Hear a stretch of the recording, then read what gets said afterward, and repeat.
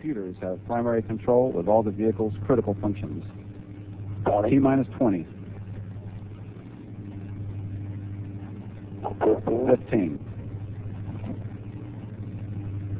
11. 10. 9. 8.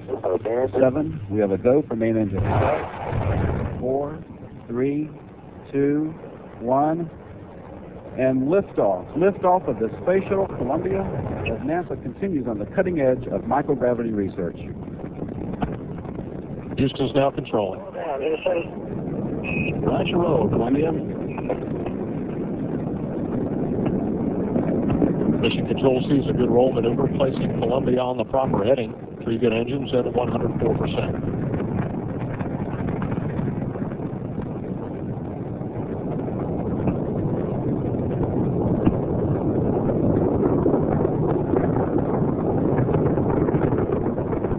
Engines are throttling back now, easing the buildup of aerodynamic loads as Columbia continues to accelerate rapidly through the dense lower altitudes.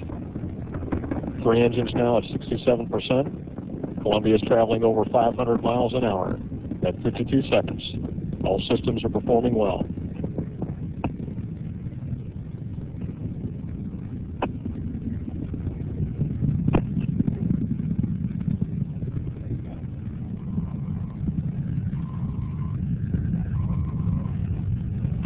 Columbia, go at throttle up.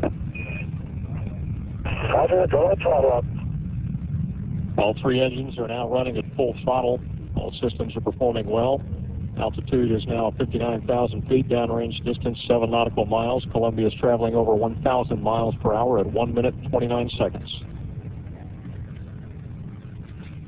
Columbia continues to climb at a relatively steep angle at this point, relying heavily on the solid rocket boosters to triple its rate of speed over the next 60 seconds. Delivering a combined 6.5 million pounds of thrust, the boosters will burn out and separate at 2 minutes 6 seconds. Time now 1 minute 48 seconds. All systems are performing well. Altitude 116,000 feet, downrange distance 18 nautical miles.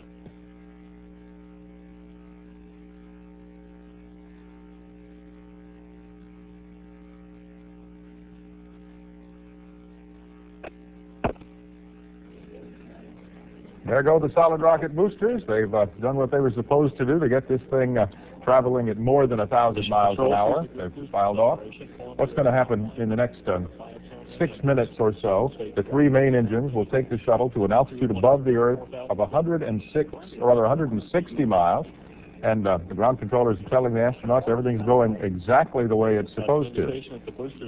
While they're up there, this is going to be a long mission, Bob and Andrea. The crew's going to be in space for about 14 days. If everything goes perfectly, they will come back to Earth 20 minutes less than the record-breaking shuttle mission of 14 days and 10 minutes, which was conducted about a year ago.